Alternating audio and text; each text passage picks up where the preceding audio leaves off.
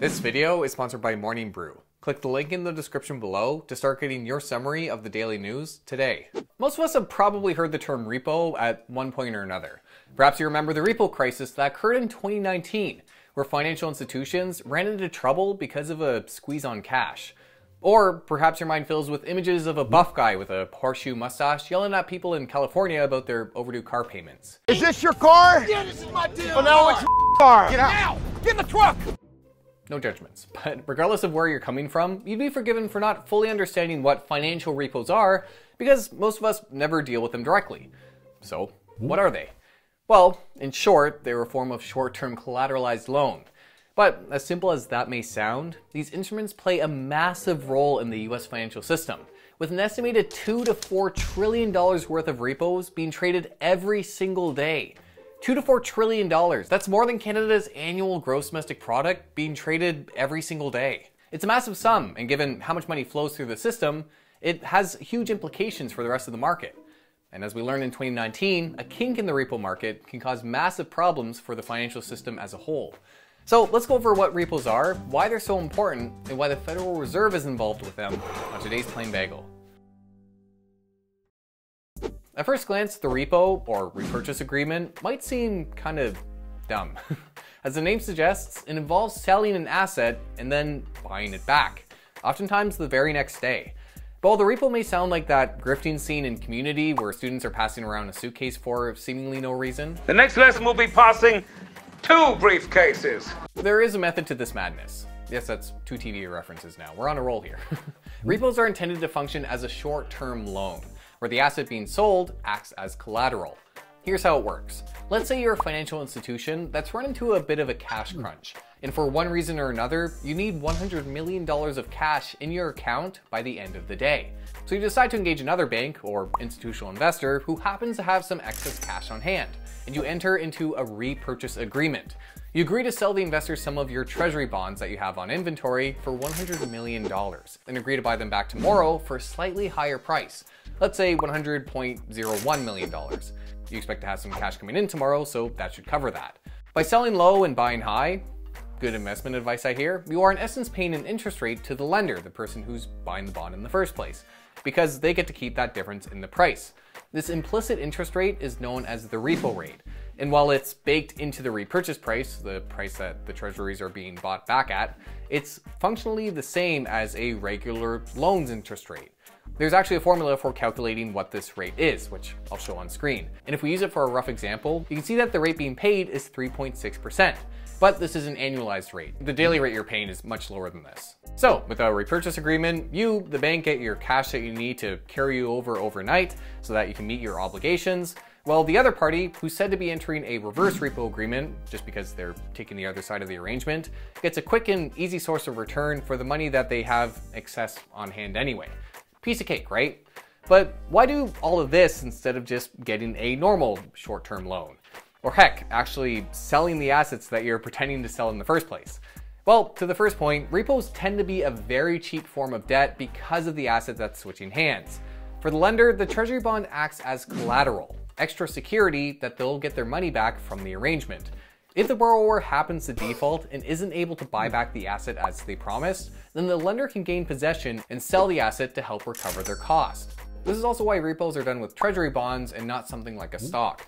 A stock has a good chance of fluctuating in value from day to day, so the level of security that it would provide as a collateral would waver.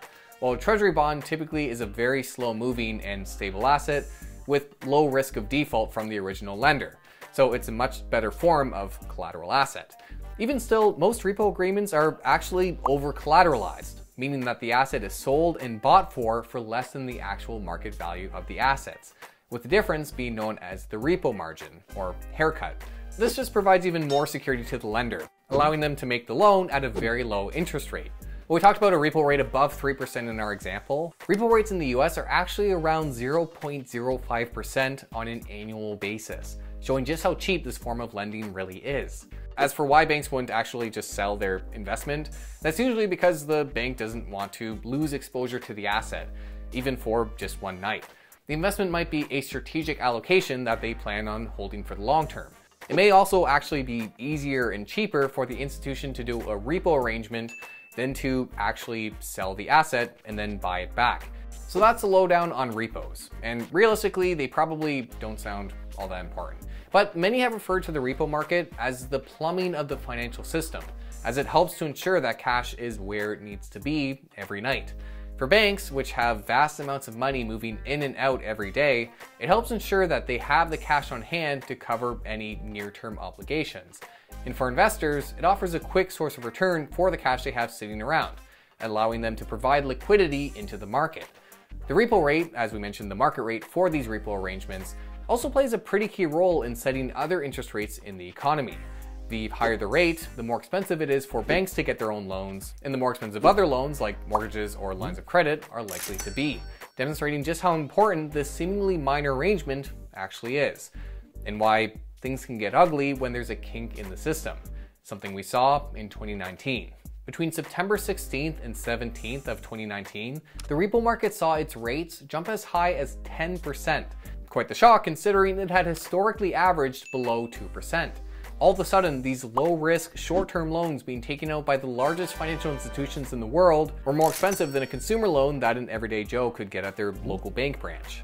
Now, why'd this happen? Well, the prevailing theory is that the jump occurred as a result of a tax deadline for some of these institutions overlapping with the settlement of some treasury debts.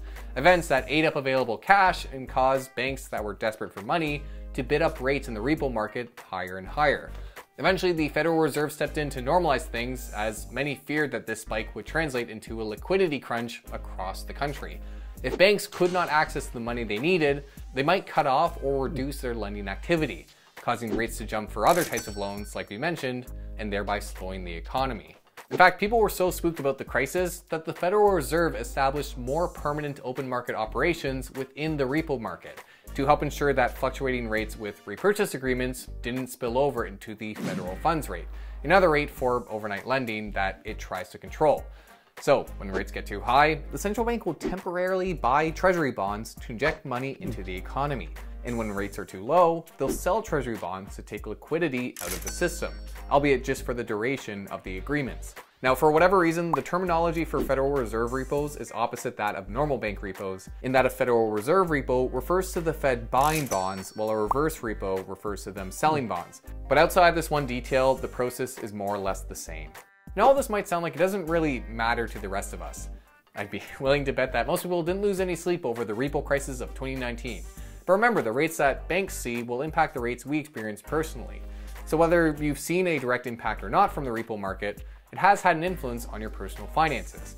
So that's the market, what repurchase agreements are, and why they're deemed so important. True, it's not one of the most exciting parts of the financial system, but with so much money flowing in and out of repurchase agreements every single day, and the Federal Reserve watching the rates so closely, you can see why it plays such a big role in the economy. Now, we may hopefully never see another 2019 repo crisis, but the next time repos find their way into a headline, at least we'll have a better understanding of what they actually are. Assuming it stands for repurchase agreements and not repossessions. If you see a headline about a spike in repossessions, make sure to check your driveway for a big angry guy hooking up your car. That's it. It's gone. It's gone. Go to your happy place, man. What? Hey, do you ever watch my videos and think, yeah, Richard, I did have no idea about that event you were talking about, and I did think you were talking about a staged reality TV show? Well, if you take that as an indication that you should maybe learn more about the world of finance, you should check out Morning Brew, today's sponsor, a completely free newsletter that summarizes all the big tech, finance, and business news in a really easy to read fashion. The newsletters are a quick 5-minute read and will get you up to speed on the daily happenings. And with content being sent out 7 days a week, there's always something new to read. Related to today's topic actually, I recently read about the expected rate hikes in the US, where the Morning Brew noted that even though rate hikes are considered a headwind for stocks, the S&P 500 has actually risen in 11 of the 12 Fed rate hike cycles since the 1950s, which sort of goes against our conventional understanding. I've personally been subscribed to Morning Brew for a while now, even before they were a sponsor, and it's the first thing I read every workday because it's honestly the most entertaining thing I get to read at work. And the writers are really witty, so it's an easy way to start off the day. So if you'd like to join the Brew Nation, check out the link in the description below and start reading today. Don't worry, you'll still have time for your trashy TV.